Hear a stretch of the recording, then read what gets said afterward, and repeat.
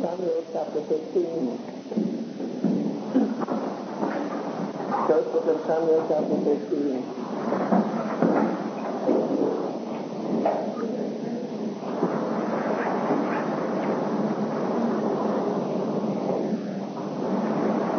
Reading from verse 10. I'm assuming we know what this is all about, so let's read from verse 10. Then came the word of the Lord unto Samuel, saying, It repenteth me that I have set up Saul to be king, for he is come back from following me, and he has not performed my commandments. And it grieved Samuel, and he cried unto the Lord. Verse 13, Samuel came to Saul, and said unto him, Blessed be thou of the Lord. And Samuel came to Saul, and Saul said unto him, Blessed be thou of the Lord. I have performed the commandment of the Lord.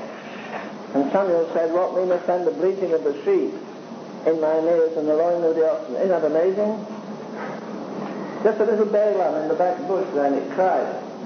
Gave the whole game away. Man, we went to a very wonderful house. At one time we walked through England preaching. We had no bicycles, weren't rich enough. We walked the length and breadth of the country. And one day a lady took us in out of compassion. She had, in a big church, she took us to this awesome home. I'd never seen a table spread like that. And there were 6 boys, and she had one daughter. And she put, the different men around. And, oh, Mary, it just happens there's room there. Yes, she kept her eye on that guy all the time. She wanted her daughter to sit there. And so when we sat down, here's all this splendor. And she said to a little guy at the end of the table, Darling, would you say grace? And he muttered something, and he got through. Oh, she said, Thank you, John. He said, Mum, why don't we say grace every day? Bleating sheep and lowing oxen. I was in a meeting in Ireland, and the fellow there, he had a pipe in his pocket. And he said, I know I can't get Big Joe to smoke it. It was a little pot-bellied stove. And there's a handle there. So I lifted the top of the stove off and took the pipe out of his pocket and dropped it in there. Did he get victory now? He said, I can't stop it, but don't buy any more tobacco. I'll help you if that's all the problem you have, but the little tail gave him away. Bleating sheep and lowing oxen. Verse 14. What meaneth then this bleating of the sheep in mine ears and the lowing of the oxen which I hear? Saul said, they, come on, blame someone else. They have brought them from the Amalekites for the people. Now look in verse 21. It says that the people took of the sheep. Look in verse 24. I have transgressed against the commandments of the Lord because I feared the people. Do you remember when Paul was standing before, who was it, Agrippa in Acts 26? And he got an outline of what preaching is, to open the eyes of the blind, to turn them from darkness to light, from the power of Satan unto God. How many preachers do that? Do you know the average church doesn't get one person born again every Sunday? Why do you invest millions of dollars in the building? I got a letter this week asking me to pray for a young man. I'm building a church. We've got the fastest growing church in Dallas. There are about 10 of them, by the way. All the fastest growing. I know you have a direct line to God. He said, do you plead with God to give me $300,000? I said, brother, I don't ask God for my own money. I don't pray for my boys' money. God is in control. Isn't it amazing how we believe in the sovereignty of God till it comes to money? And then we say the prayer of faith and newsletter can do anything. I think we insult God. A fear of the people, a fear of the deacons, a fear of consequences. One of the biggest monsters in the church of God today. About verse 24, Saul said unto Samuel, I have sinned, for I have transgressed the commandments of the Lord, and thy words, because I fear the people and obeyed their voice. Isn't that something? He'd heard the word of God, and yet he fears it, and yet he didn't fear God. If he feared God, we'd never transgress. If we feared God, we'd live. We know he might cut us off at any moment. What does God owe you? Come on, tell me. He's been patient with you for years. Why don't you die in your sleep, for God's sake, and get off his back, to use a phrase? Why are we always trading on the mercy of God? It'll run out one day. As I told you, I want to so live that God doesn't have to give me 1 minute's notice to step out of time into eternity. I want to live in heaven on earth, not just wait till I get there. Thy kingdom come, thy will be done in earth. I am earth, I happen to be earth. I came out of the earth. I go back to the earth. One thing, the worms won't get too much out of me, you know. They'll have a feast on some of you, won't get much out of me. Sorry.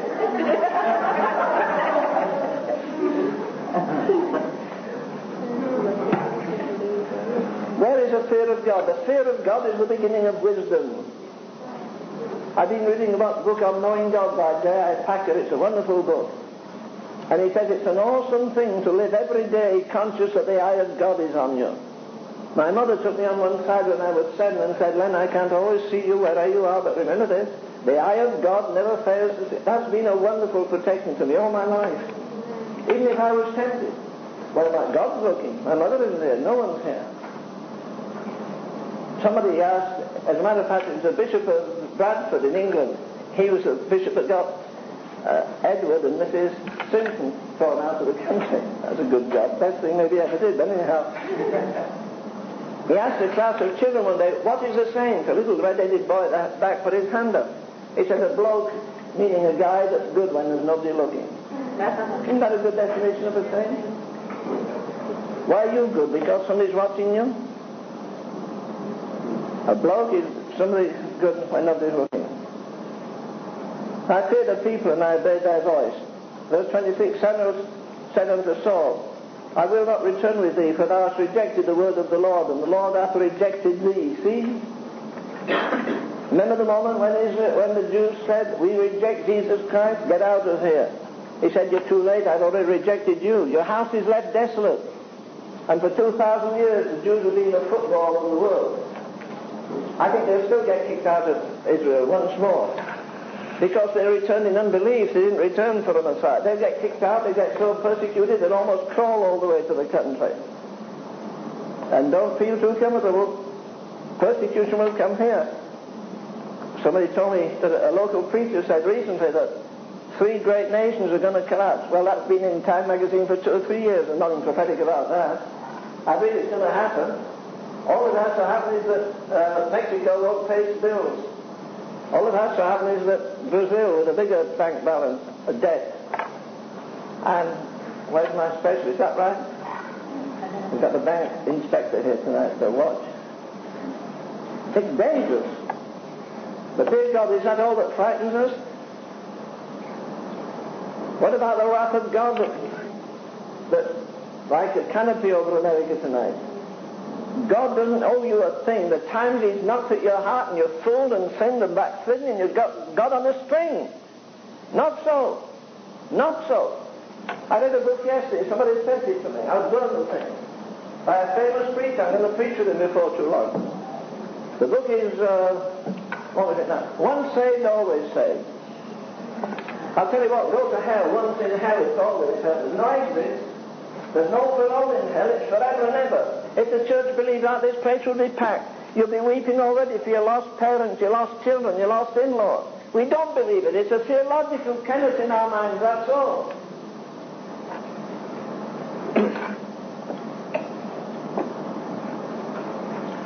Jesus says, you haven't rejected me, I've rejected you. Your house is left desolate. You know that really means bankrupt, empty. They haven't had a profit from that day to this. There hasn't been a revival amongst Jews as far as I know in 2,000 years. And it's a desperate situation. We don't think much. Let me try and put a piece of poetry together. I didn't think of it till this moment. In fact, I only heard it once, I think. I was about 12. And I don't know who wrote it, but it went like this. O England, thou privileged nation, how truly thy children are blessed. Thou hast, since the great Reformation, had liberty, riches, and rest. Such blessings are not of thy making, 'tis God who has given thee all. But if divine laws thou art breaking, like Babylon too, thou shalt fall. Thy armies and navies will fail thee, if thus the Lord God thou forsake. Political schemes won't avail thee, if sacred commandments thou break. For God has his eyes on this nation. To England, O England, to thee will be sent the doom of thy just condemnation. Except thou repent. Find an old hymn book and find Kipling's Recessional. You hear people quote so often that statement, the tumult and the shouting dies, the captains and the kings depart. Well, that comes from that great recessional. How does it begin, Martha? Tell me. I'll tell you then, do it. Just remember it. God of our fathers, known of all, God of our far-flung battle line, beneath whose awful hands we hold dominion over palm and pine. God of the nations, spare us yet, lest we forget, lest we forget. The tumult and the shouting dies, the captains and the kings depart. Still stands thine ancient sacrifice, a humble and a contrite heart. Lord God of hosts, be with us yet, lest we forget, lest we forget. Far called, our navies melt away, o'er dune and headland sinks the fire. See, all our pomp of yesterday is run with Nineveh and Tyre. Lord of the nations, spare us yet, lest we forget, lest we forget. But England forgot. 1914, the 4th of August, I remember the day, watching my cousin go down the street. Came to tell his aunt, my dear mother, I'm going to the army. Had a red jacket on, nice blue trousers, a big white red stripe down the side.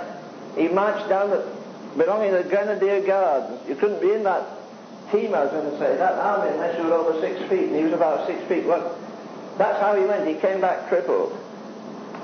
Thousands of men. You know, if the church had been as guilty of folly as politicians, they'd have burned the thing out. What are we doing? We're $2 trillion in debt now, aren't we? 2 trillion, that's all. One good bit of news I heard tonight, they were going to pass a law to make all homeschools illegal. They didn't pass it today. They said, no, we didn't do it yet, but they're going to try. They're going to bring all schools under subjection, private schools, Christian schools, homeschool. You'll have to take the dope the government gives out. I don't know about Mr. White very much. He doesn't seem very white to me. Hope he gets kicked out. Would you tell him if you see him? The Lord has rejected thee from being king. Okay, that's verse 26. Verse 28, Samuel said unto him, the Lord hath rent the kingdom from Israel and given from thee this day and given it to a neighbour of thine who is better. Oh, boy, isn't that humiliating? Takes it from a king and gives it to a shepherd boy. You can smell the stinking sheep on his clothes. Verse 29, also the strength of Israel will not lie or repent. Chapter 16, verse 1, the Lord said unto Samuel, how long wilt thou mourn for Saul? God hadn't killed him. There's a time to quit mourning. Do you know what mourning turns into? Self-pity. You've got to cut it off and say, that's the end. I'm not going to mourn for that person who's gone. I'm not going to mourn for that person who's hurt my feelings. I found out years ago, when I mourn, the devil's laugh. So one day I cursed him. I said, get out of my life, you monster. You're happy when I mourn. You're happy when I'm down. I'll get out. I'm not going to be down. I'm not going to mourn. I mourn for the lost. I mourn for revival. But I'm not going to mourn over personal injury. God help me, I'm not a child. I hope I'm not. The trouble is God can't get us to grow up. We're so injured. A pinprick. It's like the lady, she had a, what do you call it, a hangnail. So she told the pastor, thought the church should have a night of prayer for a healing. Oh, I didn't put this on. It's okay. It's just as well off, maybe. Anyway, but it'll be better.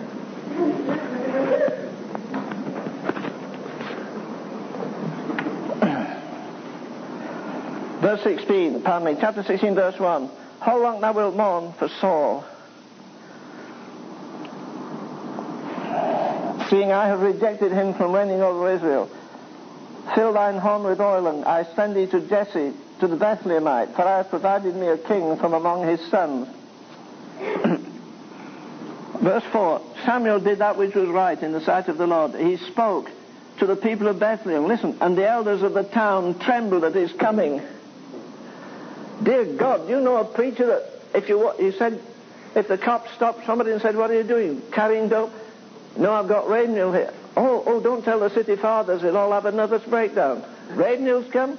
I know churches that would almost do that, but not city fathers. I'd love that. I'd love to be. I've told you I want to be on the devil's list of most wanted men in America. Any other list? Forget it. I'm wanting God to give me a prophetic ministry. There isn't a prophet in America tonight, as far as I know. Some with prophetic urgency, prophetic style, but not a prophet. You never found a prophet beg from anybody. The prophet gives, he doesn't ask. His word is, thus saith the Lord, and that's it. Come hell or high water, he doesn't care. And the people and the elders of the town, boy, you can hardly get the elders of the church to tremble these days. And they said, comest thou peaceably? Isn't that wonderful? Dear Lord, I'd like to go into some churches or some areas and say, listen, I'm not coming peaceably. I'm a man of war. I'm going to tear the place up. I went to one church, and the elder came to me the first night. He said, you won't rock the boat, will you, Mr. Reid? I said, I sure will. I won't sink it, but I'll rock it every night I'm here. So he didn't come, so that's fine. I don't care. You've got to shake him up somehow.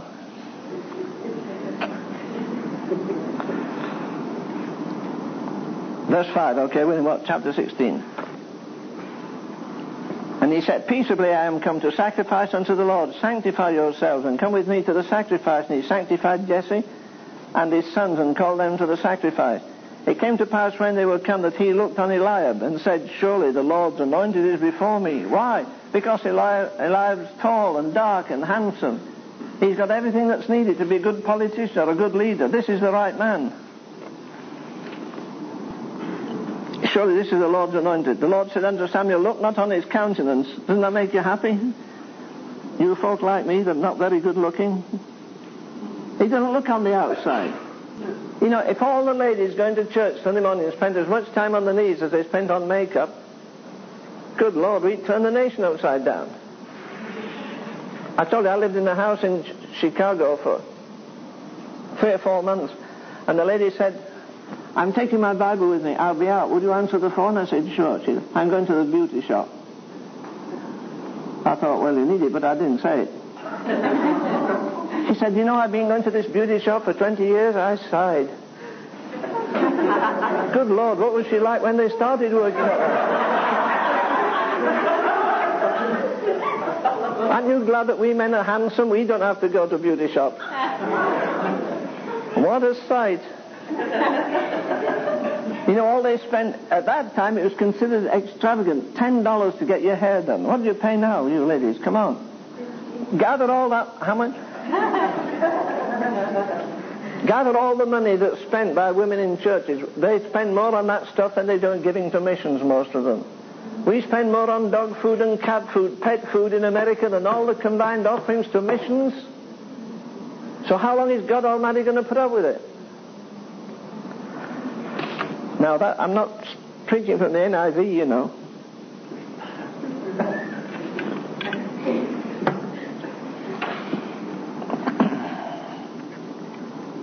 Verse 7, look not on his countenance, or on the height of his stature, because I have refused him.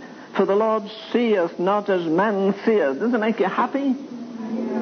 Man looks on the outward appearance. You think the scripture says, when you go in church, the angels are saying, you see that lady in red there? She has a Christian day or dress. Or that lady over there, she has a, what do you call those?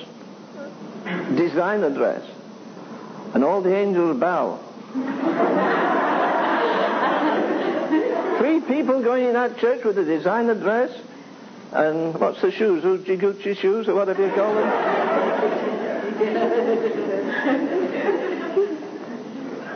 Oh, yesterday the precious brother, I didn't have time, Dave, I'd like to have called you in.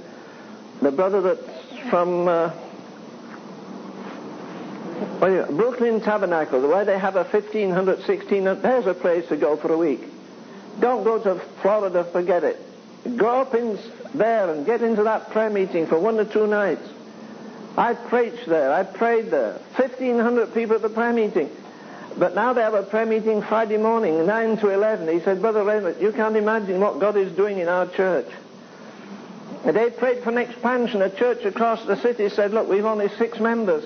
We've a gorgeous building. If you'll take it, we'll give you our bank balance, $60,000. We'll give you the building. As long as you give us a man that loves God and can preach, and you supervise it. And they've gone there. And they've been there, less than 11 months, and the place is packed out already.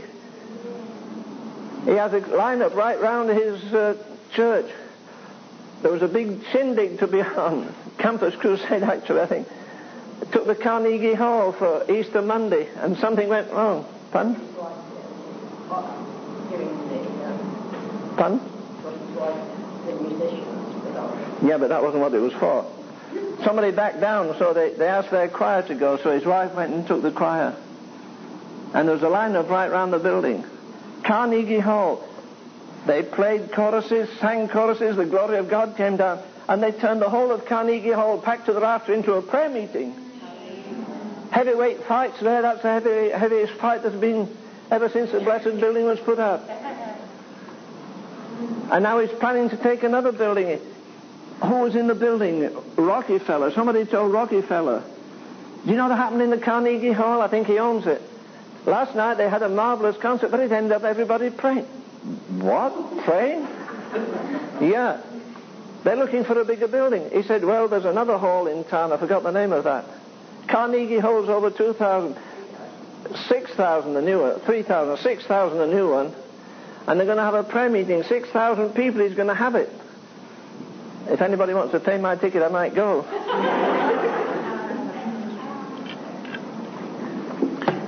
But isn't it wonderful that there are people praying like that? He said, you come in our Friday morning prayer meeting, 9 to 11. It pulsates with eternity. People weep. They groan. Strong men. He said, I have a man come into my church now to make Nicky Cruz look like a Boy Scout. He's been in jail 7 years. He's raped. He's broken banks. He's done every devilish thing you can imagine.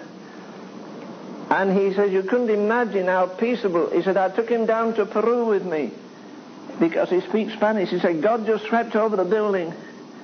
He said, a little Indian woman came, a high cheekbones, a typical Inca type of woman, Indian, high cheekbones, nice eyes. And she knelt and said, pray for me. He understands Spanish. He said her hair was full of lice and grease and filth. And I was going to put my hand. She turned her head. I was going to put my hand. Oh, mercy on us. You may as well put your hand in a pile of filth. And he said, the Lord said, I would touch her, you touch it. And he said, I put my hand on her and prayed for her, and the glory of God came on the place. I'll tell you something later. I won't tell you it now. Where he's going to go anyhow. Verse 10 says again, Jesse made 7 of his sons pass before him. And Samuel said to Jesse, the Lord hath not chosen one of these. And Samuel said to Jesse, are here all thy children? And he said, there remaineth yet the youngest. Why wasn't he there? Why wasn't David there? Because he's a bastard. I believe that. Doesn't it say in Psalm 51, I was born in sin and shaped in iniquity? And Jesse was too embarrassed to bring the child that didn't belong to him. I know we built theology on that psalm. But again, you see, God is not impressed with the size of your head, size of your house, size of your bank balance. All he's concerned about is the size of your heart, the size of your love, the size of your compassion. That when the angel drops a measuring line into your heart, it keeps going down. He says, Father, I can't get to the bottom. This man's love is bottomless. This man's compassion is bottomless.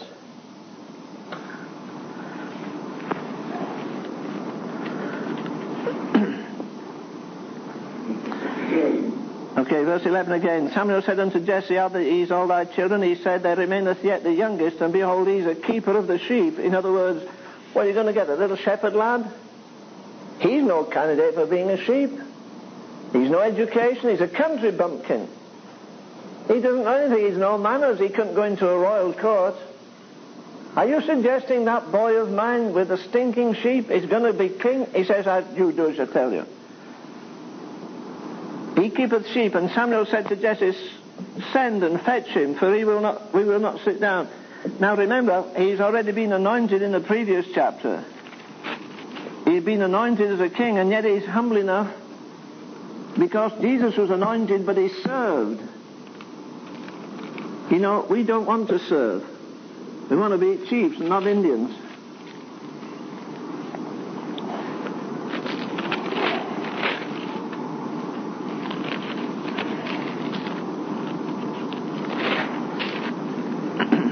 Okay.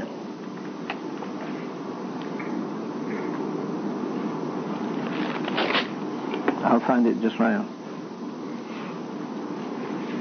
The end of verse 11 again. And Samuel said unto Jesse, send and fetch him, for we will not sit down till he come hither.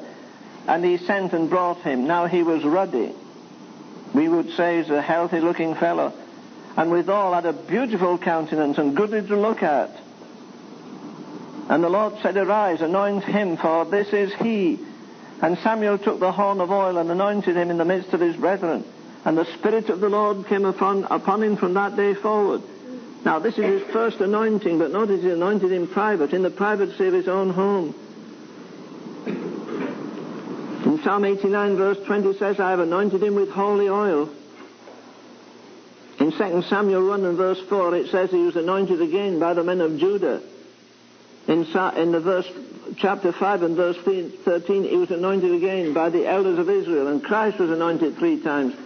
I'm not going to dig that up for you. You can dig it out yourselves.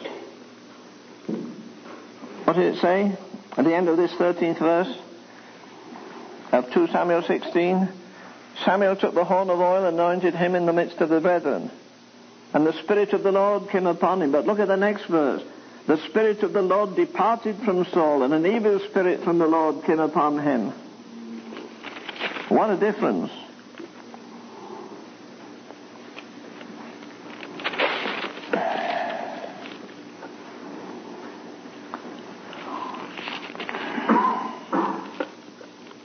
I'm trying to cut it up so we don't take too much time here.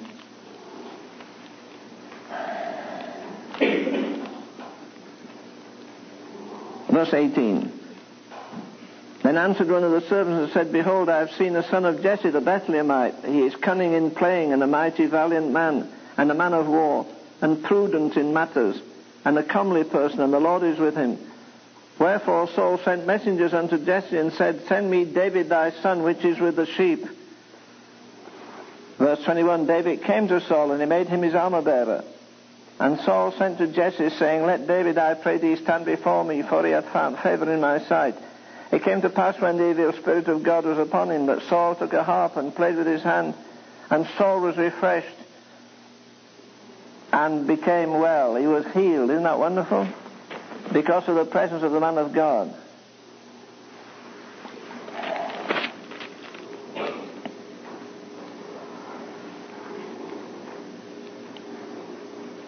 Chapter 17.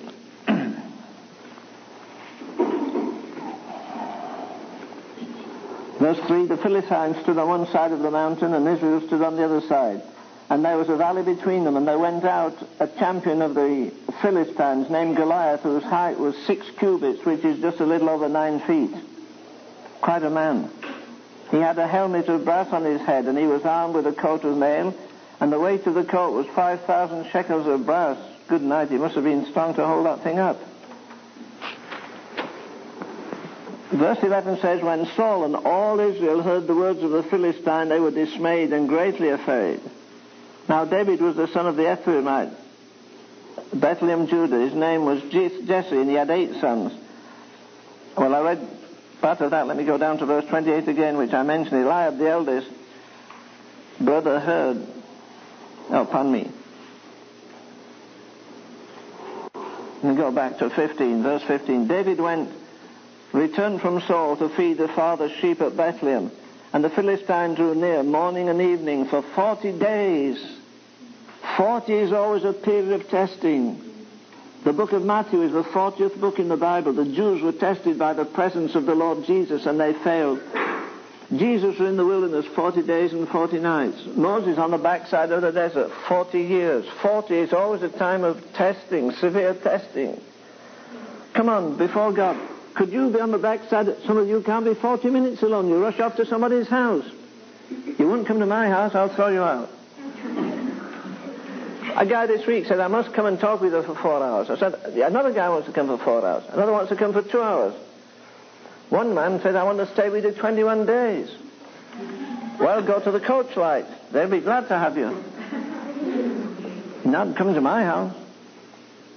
We wouldn't ever think of stealing somebody's purse, but we'll steal their time. Oh, I just go in. Of course, I'm a saint. I want you to hear my testimony. I've heard it, friend. I don't want to hear it anymore. Don't waste my time. Oh, I'm young. I'm only 23. Plenty of time. Have you? There's somebody in the cemetery your age. Go have a look at the grave.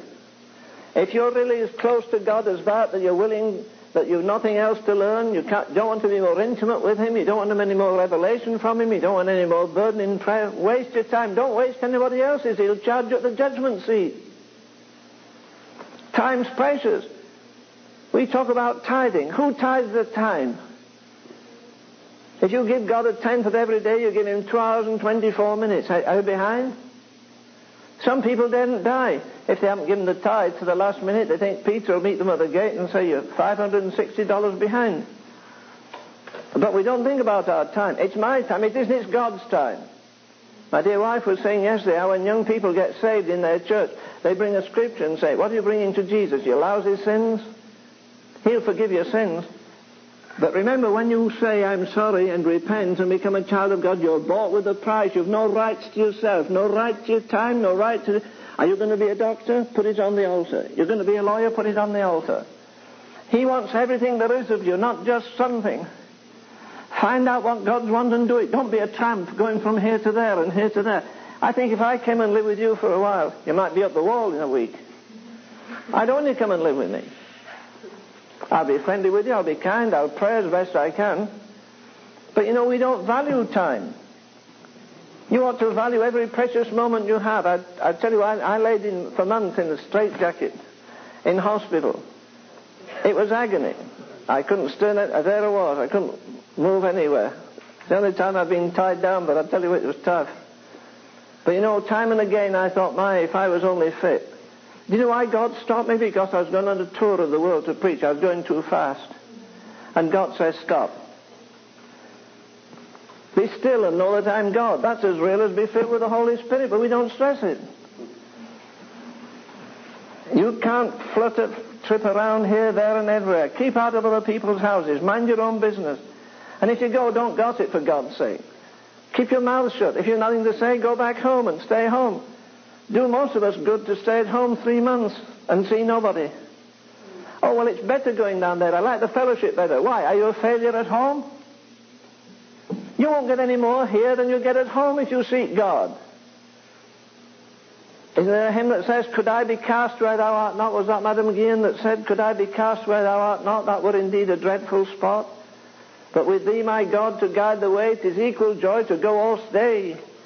The grass is always greener there. Look, God can make you in a room by yourself. I had a precious young man came to see me 3 weeks ago. His father's extremely wealthy, a banker. His daddy lives in a palace. He's chosen to live in one room down the road, somewhere up in over Alabama way, or Carolinas. And the lady wrote to me, she said, you can't believe what this young man has, how he's moved in God. He got your book 2 years ago.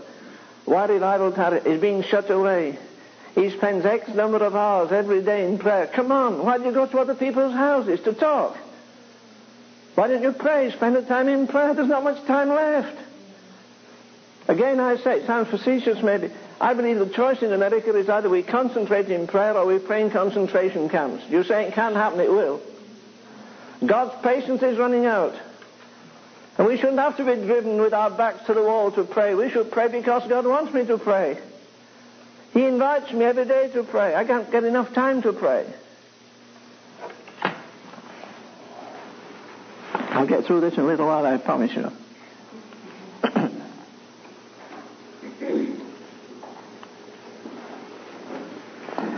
So anyhow, this man's come for 40 days, it says in verse 16 of the 17th chapter. Morning and night. How do you think that people were anxious and aggravated? They look at Saul's tent. There it is, the tent. They have the old standard tent like this, there's a pole in the middle to keep it up. And they see the sign, there's where King Saul is. That's the other royal tent where Jonathan is. That's where the elders of Israel are. Look at this uncircumcised Philistine mocking us, laughing at us, scorning us.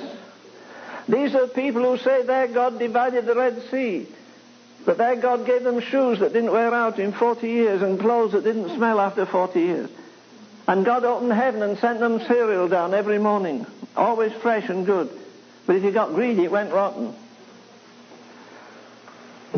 This is the God that's been challenged by this uncircumcised Philistine.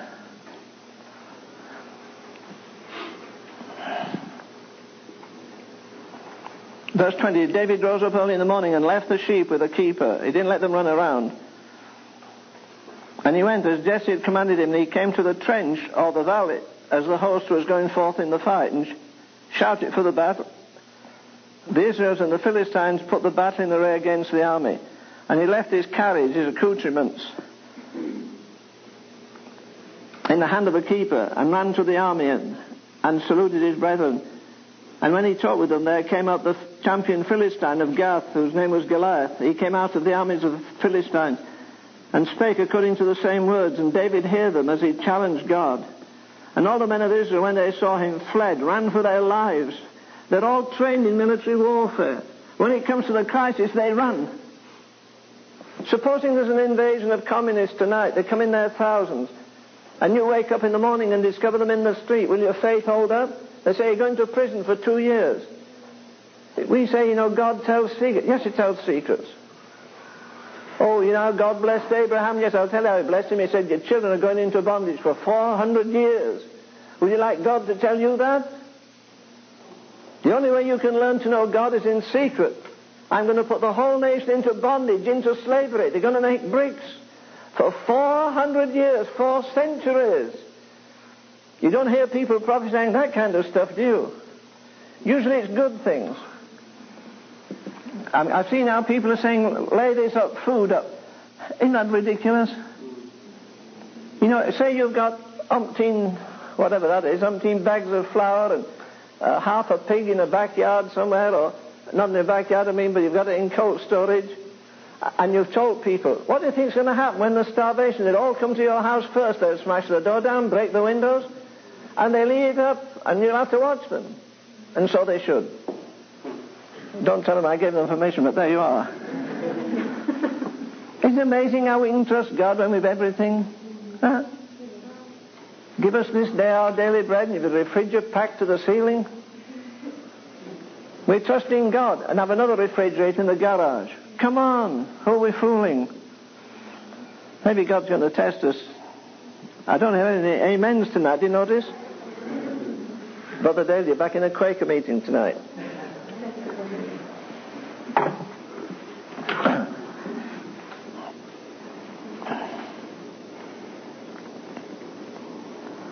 Let me skip over to this. I'm leapfrogging, but I have to for time. 28, Eliab, the eldest brother, heard when he spake unto the men, and Eliab's anger was kindled. Isn't that something? Wouldn't you think it says, son, I hope you can do it? I'm your brother. Instead of that, he's angry. It isn't Jonathan, the king's son, who's angry with him. He should have been jealous and say, listen, if you slay that man, you'll become number one. And I don't know where I'll have to go. But it isn't Jonathan, the son, who's envious. Some chairs.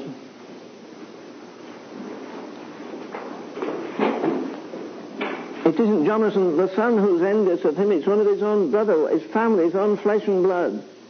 And all you have to do is get into a closer walk with God, and you'll find your enemies are in your own church. God help you, if you get more spiritual than the pastor, you might as well be in purgatory nearly. It's dangerous. I get letters all over from young people who've had to leave our church. And they haven't done anything wrong. Oh no, if you get divorced, you can stay in the church.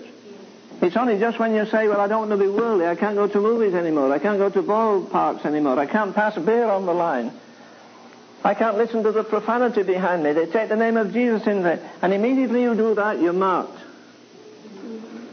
It wasn't it wasn't Jonathan. His brother Eliab, we're now in chapter 17 of 1 Samuel, verse 28. Eliab, his eldest brother, heard when he spake unto the men. Eliab's anger was kindled against David, and he said, why camest thou hither? With whom scornfully have you left those few sheep in the wilderness? I know thy pride and naughtiness of thine heart. That's a very, very common disease. We all know the pride in someone else. We don't know the pride in ourselves. I know the naughtiness, the weakness of your heart, but I won't tell you the weakness of mine.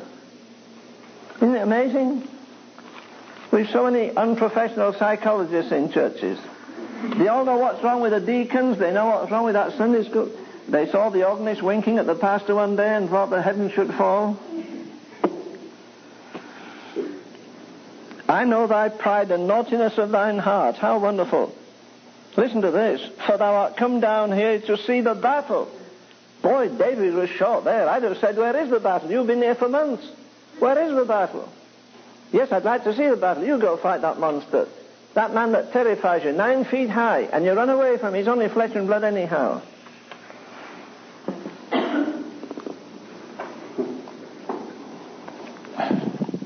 David said, what have I now done? Is there not a cause? That's a great text to preach on.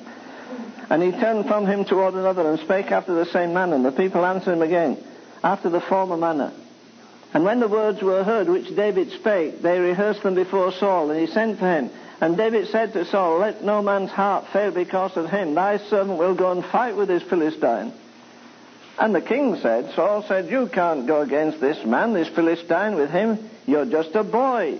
And he's a man of war from his youth. He knows all the tricks. He knows all the logistics. He knows all the methods of fighting. That's his occupation, and you don't know a thing about it. He said, no, but let me tell you something. Verse 33, Saul said to David, thou art not able to go into this Philistine to fight with him, for thou art a youth, and he a man of war. And David said unto Saul, thy servant kept his father's sheep, and there came a lion and a bear, and took a lamb out of the flock, and I went after him and smote him. And I delivered it out of his mouth. And when he arose after me, I caught him by his beard. Wouldn't that be something? Not taking a tiger by the tail, but taking a lion by his beard. That takes some doing. I would like to try it. But notice this. God says the man that's faithful in secret, he'll reward him openly. Nobody applauded him when he chased that lion. Nobody applauded him when he chased the bear. He heard the squealing, crying of the little thing in the mouth, that the teeth were going to crunch it. And he has a shepherd's heart, so he doesn't care. I heard just yesterday from a brother from New York talking about a child, a 7-year-old boy who the house was burning and the neighbors were all there. Oh, isn't it terrible? Isn't it terrible? I think the little boy got out, but there's a little boy in there, I think. Well, why don't we go in? And suddenly the little guy ran in the side door. He jumped up through a window and went in and came out with his little baby brother, 2 years old, in his hand. He said, how did he do that? The fireman didn't do it. He said, I heard my brother cry. I heard my brother cry. I couldn't let my brother die. You could have been burned up. He said, I know that. But it's my brother. It was my brother's cry. I know his voice. And I went in. Well, how many brothers have you got crying? Going to burn in hellfire forever. When did you last try and reach them? When did you last fast and pray? People say I get tough. Sure, I don't want to train Boy Scouts. I want some of you to be warriors. I want some of you to really lay in dust life's glory dead and say, I don't care in God's name what happens. My career, my future, my friends. We used to sing a hymn. Here I give my all to thee, friends and time and earthly store. A friend of mine was standing by a precious young lady that he'd started courting. They'd already bought the house, he bought the furniture. And as he was singing that, here I give my all to thee, friends and time and earthly store, soul and body thine to be, only thine forevermore. The Lord said, do you mean that? You know, we sing more lies in church every Sunday than they do in all the taverns in Tyler in a week. We're the whole realm of nature, man. And people could have been here tonight, they're not. And the Lord said, this young lady you're going to marry in 6 months. You say you'll give your all, I'll take her. An earthly store, you've got a house packed with furniture. Sell it all. Go out to the meeting, tell her, darling, I can't marry you for 6 months to a year. I'm going to a college. You went to a college I went to, by the way. And the first week he was there, I believe it was, he'd been saved from drink. He'd been saved from hell. He woke up one morning with a burden for the college. He didn't even change. There are no girls in that college. He just ran down in his pajamas and started crying before God in the third lecture hall where we had most of our lectures. At 1 o'clock in the morning, by 1:30, the college was empty. The place was just roaring with men weeping and seeking God. The greatest revival he ever had in that school. It cost him all. My friends, my time, my earthly store, soul and body thine to be. You know, we want to give God our lousy sins. What do you think he does with them? He wants that will. He wants that career of yours. He wants that selfish heart to knock the selfishness. You're thinking about little me. Oh, I'd like to go here. It's so nice being here. Oh, so get rid of yourself. Go to some hellhole and work. I've done it. I know what it means. My dear wife, my precious boys, went through the first 2 or 3 years of the founding of Teen Challenge in New York, when it was rough and tough. When if we got $20, we almost had a war dance around the building. $5, $20, you can't believe, $20 in the offering? Good night, you get that. Now you expect to earn $20,000 a week. But I'm glad they went through that tough school. I've been reading the Dear Marachal. You asked who she was. She was the eldest daughter of the founder of the Salvation Army. She lived to be 95. She came to a conference I had in a big church in England. And I watched the tears. Her face was craggy and the tears were spilling over. We were singing a hymn she wrote, "There is a love constraining me to go and seek the lost." And I said to myself, I'm not standing by the Marachal. She is still in Paris. Or she is still in Switzerland. The judge said to her one morning in Switzerland, "Now you go to jail. Be back here. Where are you going?" Side 2. The judge said to her one morning in Switzerland, "Now you go to jail. Be back here. Where are you going?" "I'm going back to France." "You've got to be back here at 9 o'clock next Monday morning and start a prison sentence for blocking the traffic in the street with your street meeting." She said, "No, Your Honor." He said, "I say yes." She said, "Well, I say no." "Are you defying the law? You won't be here at 9 o'clock? "Why?" She said, "Because I'm starting a prison sentence in France." I just got 1 or 2 friends like yourself who went to a hellhole and rented a basement. As I've told you, you never have to advertise a fire. You never have to beg when there's a real Holy Ghost fire. Colonel Bringle came from this country. They said he'd be the greatest lawyer. He may be a president. He led it all on one side and left a little place in, what was the place? I forget the name now. Newcastle in Pennsylvania. I pulled in on the train there one night. And as I got off, I thought, well, this is the very place where Colonel Bringle went with all his degrees. And the first job William Booth gave, he said, "You clean the shoes of the boys." So he cleaned 100 of those boots. They came up to the knees. And he worked and worked. And the devil said, "Cleaning shoes? You a doctor of divinity? You explain the Greek? These boys don't know the difference between a Greek root and a rhubarb root. And you're polishing their shoes." And he said, "Yes." And he said, "It was there I made a commitment to God." And he became one of the outstanding men in the history of the mighty, mighty Salvation Army. I'm sick of mediocrity. I'm sick of men begging for money. I'm sick of men saying this is the will of God and they abandon it 6 months after. God help them. God's going to do some new things. He's going to find some new men. I get excited about it. Why not? You can get excited about kicking a pigskin round the field. I can get excited about the glory and will of God anyhow.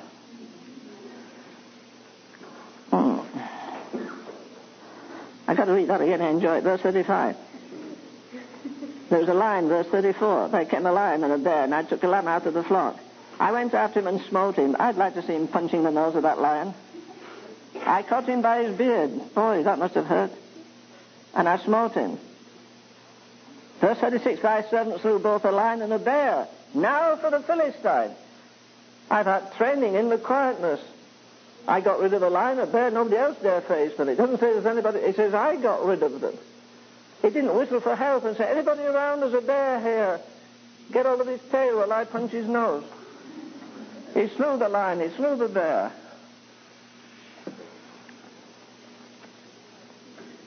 I caught him by his beard and smote him and slew him. That's 3 times. Didn't you enjoy that?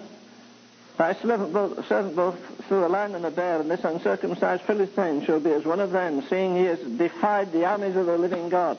He wasn't doing it for the king's sake. He wasn't doing it for the nation's sake. He was doing it for God's sake. They defied the armies of the living God. Verse 37, the Lord delivered me out of the paw of the lion, out of the paw of the bear, and he will deliver me. He's prophesying now. Look in verse 37, skip over to that, see what he says. Oh, we're in verse 37, that's right. He delivered me out of the mouth of the lion, out of the mouth of the bear.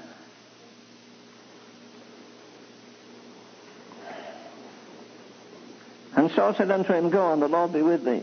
And Saul armed David with his armor. Isn't that great? He put on a helmet of brass, and he couldn't see where he was going. The helmet covered his whole head. He couldn't see where he was going. Gave him a breastplate. Could hardly wear the thing. He says, Here's my sword. He girded him with his sword of his armor, and he hesitated to go. He said, I cannot fight with these. You see, the weapons of our warfare are not carnal. We're borrowing everything the devil has. They've got rock music, we've got Christian rock music. Sick stuff that it is. This man is content to fight alone, fight a bear, save a poor lamb, fight a lion in the darkness, in the danger of the night, without anybody's help.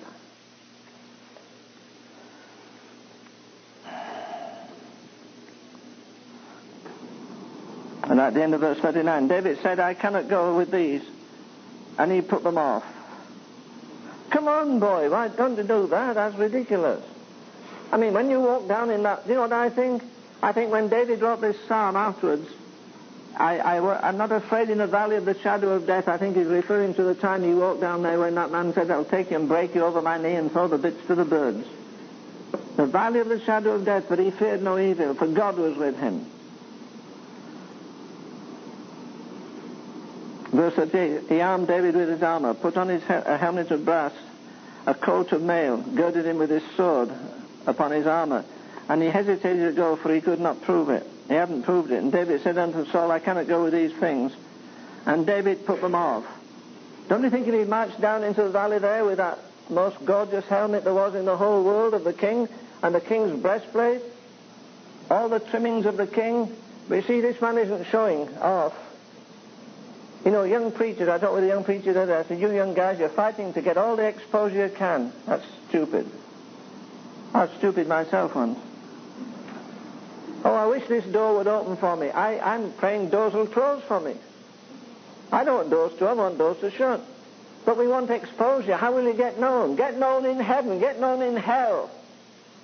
If you're not known in hell, I don't care what crowd you sing to in rock concerts or preach to as far as that goes. If I'm not on the devil's danger list, I'm not worth much. They knew when Samson was anointed. And they knew when this man was anointed. You see, he that is faithful in that which is least is faithful also in much. Verse 41, the Philistines came near to David.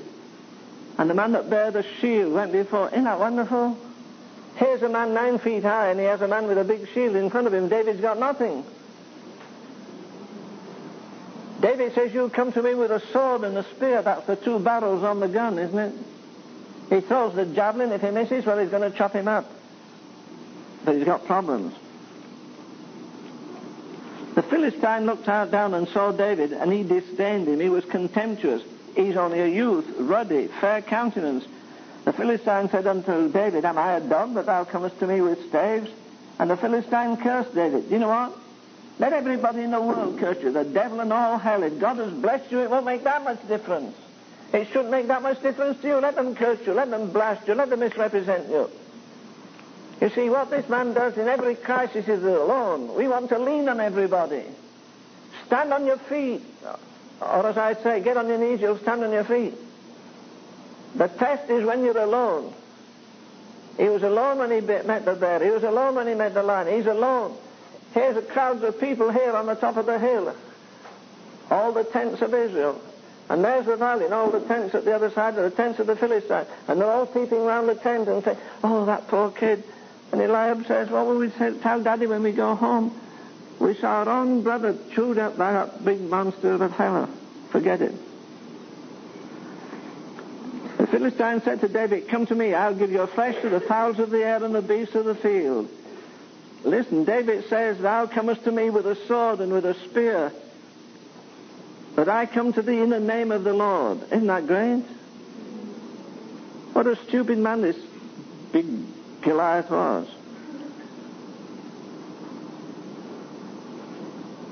I heard a lady the other day trying to sing. It was pretty good. The Lord is my light and my salvation. Of whom shall I be afraid? Well, David wrote that. The Lord is my light. Do you remember in the 15th chapter of Genesis, God says to Abraham, I am thy shield. Not that I'll give you a shield, not that I'll be a shield between you, not that I'll put Gabriel. I am your shield. Look, if you're in the will of God and you have his shield, all hell won't break you. All hell won't turn you back. I am thy shield. The resources of God are behind him. This man says, God is my strength. So what do you look at? A mountain of flesh there. So what? He's not afraid of that. Everybody else is afraid. Everybody else wants to use carnal methods. You know, if we had more money and got on more stations, why do they want money? To spread the weakness they've got? I mean, they can't do out on the 25 or 200 stations they're on. Why in God's name do you want to be 200 more stations? More stations. You know, we're making a substitute. If I could get this money, if I could do this, if I could do that, we'll do anything except crawl on our bellies before God and say, other refuge have I none. Isn't the scripture says it's the lame that take the prey? We read that 40th chapter of Isaiah, they shall mount up with wings as eagles. We don't read the verse before. It talks about weakness, the weak being strong. You look up in Corinthians, see how often Paul says, I'm weak and you're weak. If you're weak, I want to be weak. My weakness is my strength, my sufficiency, my self-strength is no good. You to me with a spear and with a shield. I'm not worried. The Lord is my light. The Lord is my salvation.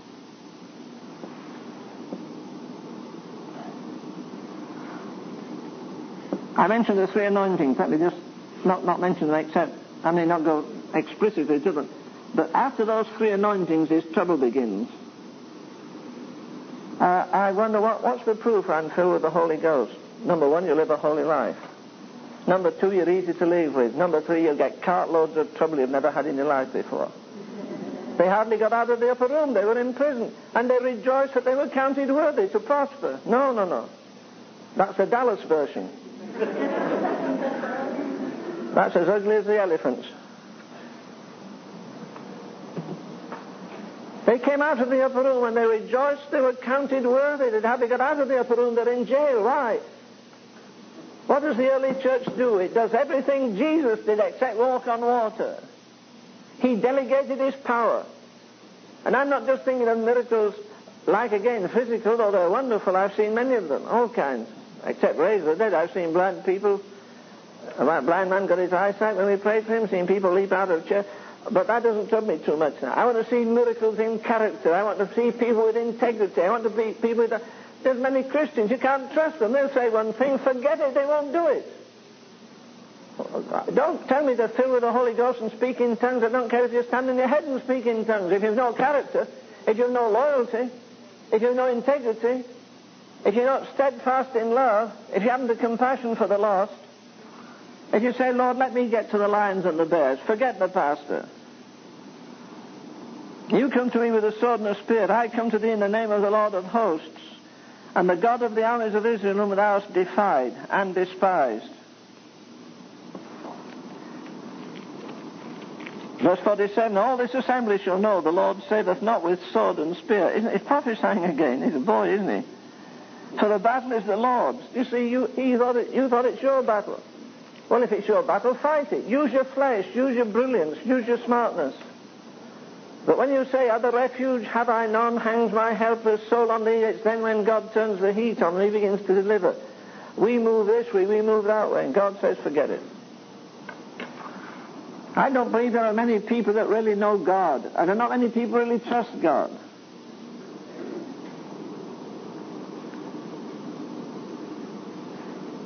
I think having the Bible and reading it, it should be difficult to be unbelievers. But we're the biggest bunch of unbelieving believers the Lord's ever had. We're afraid we'll strain him or something, embarrass him. There's some days ahead when we're going to have to trust him. And they who trust him wholly find him wholly true. I nearly had to sing that tonight. Can I step back a minute here in verse 40? He wouldn't take the armor, he wouldn't take the sword, he wouldn't take the helmet. He took his staff in his hand and chose 5 smooth stones out of the brook. Why? Why did he do that? Because Goliath had 4 brothers and he thought they might come and rescue them, so he was going to kill a lot while he was at it. Wouldn't that be wonderful? Some boy, this David fella. He says, you come to me with a sword and with a sword and with a spear. But listen, boy, I didn't show you this in my pocket. You see this thing? Do you know I'm the champion sling Thor in the Jerusalem... the other week, we had the Jerusalem Olympics, and there were people from 10 nations, and I hit the target every time. And the fellow says, forget it, that's no good. I've got a sword and a spear. He says, well, do your thing. So he took him up on it. It's beautiful. Verse 49. David put his hand in the bag, and he took thence a stone and slang it and smote the Philistine. You see, that's the only place he had no protection. He had protection on his arms, on his body, but there he had none. And that's where the stone went, you know, and such a thing never entered his head before.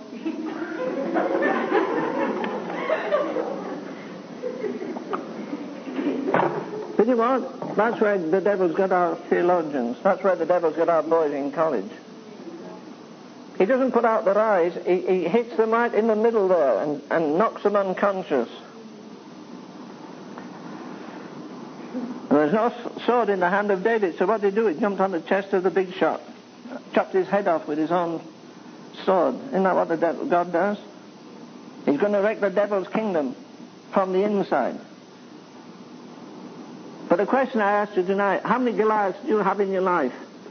And you wish somebody to help you, and you have a prayer meeting, you call on others. There's a time when you can do that. The Word of God says, in the multitude of counselors there is safety. But Paul says, in the greatest crisis of his life, I conferred not with flesh and blood. If you want somebody to explain your situation, you'll find a dozen people do it. But what does God say? I get guys come to me, I'll come and see you. I live 1,000 miles away. I'll fly down. Wait a minute, what are you coming for? I want you to help me. I'm in a crisis. I need to know the mind of God. Well, I'm not God. But you can help me. I say, look, if I help you and you go on 3 years and everything's great and you say, hey, if you've any trouble, go see Ravenhill. That guy has some wisdom. He got me out of the hole. And then at the end of 3 years you hit a wall like that, you can't say, but God. Ravenhill told me. And God says, why didn't you ask me? If Ravenhill got you out of the trouble, go back to him again. How do we trust him? They who trust him wholly, W-H-O-L-L-Y, they who trust him wholly, find him wholly true. Between the first and the third anointings, if you read the story, you'll find it's full of difficulty and trial. He's misunderstood by his family. That's difficult when you get there. His own brother is envious. Afterwards, what do you think his brother was like? He must have been furious. My brother... Do you know what they're doing? They're going down the main street of Jerusalem and they're singing Saul has slain his thousands, but David is tens of thousands. Almost single-handedly he's delivered the nation out of the hand of that monster. You'll find the same thing in church history. God finds a man, raises a man. We build monuments to them after they've been dead. They're starving when they're living. They're fools when they're living. They give up a career, give up friends. It's not easy. Who says it is? Jesus never said the Christian life was easy. To use an old cliche I used to use in the streets at street meetings, Christianity is not, N-O-T, been weighed in the balances and found wanting. It's been tried, found difficult and rejected. It's more than giving you sins. It's more than giving up a few habits. It's giving up the rights to yourself. Do you think this fellow had the jitters? Oh, I'm going down in the valley tomorrow. And my brothers will be up there peeping out of the tent. The king won't help me. The Prince Jonathan won't help me. My brothers won't help me. Oh, I'm going to go to pieces. I'm in the valley there all by myself. It's terrible. He didn't. God was his strength. And because of that he feared not what should happen. I will fear no evil, for thou art with me. Come on now. If you say that, God has a right to put you in that situation where you've got evil against you. And test you. God doesn't test you to prove you to him. He knows you to prove you to yourself. But much of what you say is words. It's theory. It's philosophy. It's theology. He wants to get right down to the center of my being where he has total control. I haven't fathomed that thing. I quoted it the other Saturday, I was going to say, other Friday, where Paul says before those intellectuals on Mars Hill, he's got the Stoics and the philosophers and the cream of the intellectual world there. He's got Greeks there, Jews. Everybody that's smart was there. And he says, I've come to tell you about the God that you don't know nothing about. In him I live and move and have my being. Tell me how you get there. You live in him. You move in him. There's not a thing in the world that allures you. Why should the world allure me? It's a dung heap anyhow. If you see a beautiful bride going down the aisle and you say, well, darling, that's a Christian deodorant. Yes, it was flown from Paris for me. As a matter of fact, it's, made for me personally. Beautiful. I said, did you see, as you came in, there's a pile of manure and junk there? I'd like to take you into the junkyard. There's something I want to show you. Do you think she'd go? She said, not likely. Look, if I am Jesus Christ, I want to walk in purity. I'm not looking for a way to sin and cover it up with eternal security. I want to hate what God hates. And he hated the enemy of God. But we've got so many Goliaths now we can't slay them. We've got so many Ahabs, but we can't put them away. And people say, Brother Ravenhill, take comfort. 7,000 haven't bowed the knee to this. God's name, shut up. They told me that 70 years ago. I'm looking for those 7,000 to come out, show themselves, get through the issue, and fight the fight of faith, fight the battle. Well, what did he do? Well, he killed a bear when there was nobody there. He must have felt good about that. He woke up in the morning, well, I guess that bear's got a sore jaw this morning. I guess that beard, the lion's aching, his beard's been pulled. What does he do?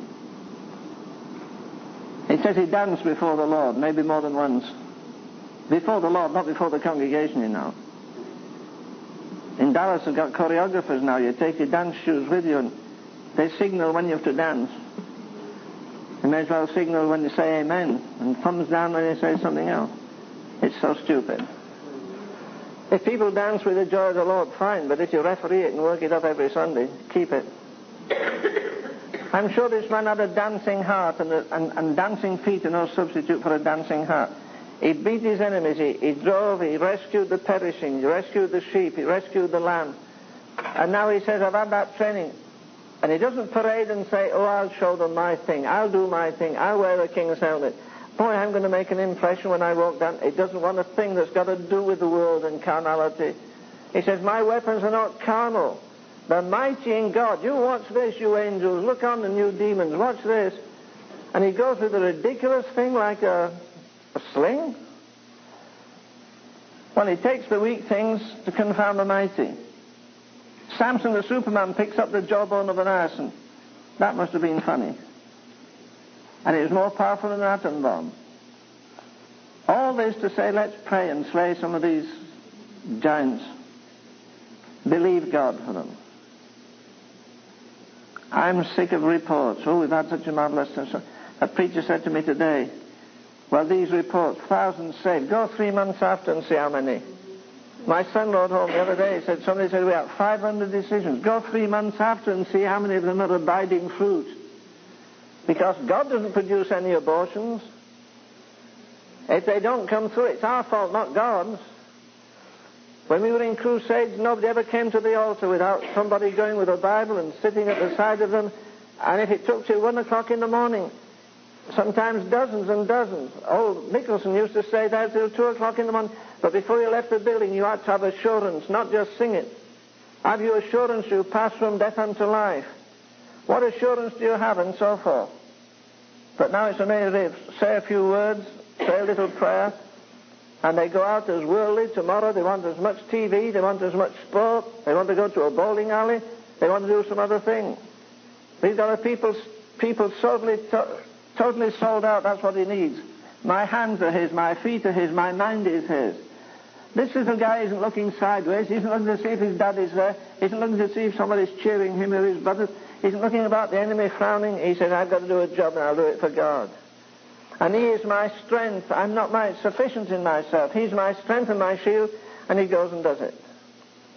You see, this is more than a children's story for Sunday school. It's a national disaster. And one man got them out of it. Quickly. After 100 years of darkness in Europe, God raised up one man, Martin Luther, and the world still feels the benefit of him. He raised up one man by the name of Whitefield. Whitefield was the pioneer, not Charles Wesley and John. They picked up the torch after Whitefield got them into stride. And yet they changed the history of the world. Gilmore went to Mongolia. Hudson went to China. Everybody talks about the great work Hudson Taylor did, but who preceded him? A man by the name of W.C. Burns.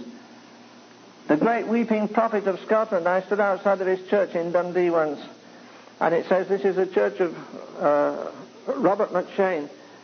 They said every time he went to church, he went in a side office, he put his hands on the desk, put his head down, he wept and wept convulsively. He went up in the towering steps of the pulpit because of a big gallery. He had a high pulpit, and he put his elbows on the padded thing there, pillow, a velvet pillow which most of them have, and he put his head down and he wept.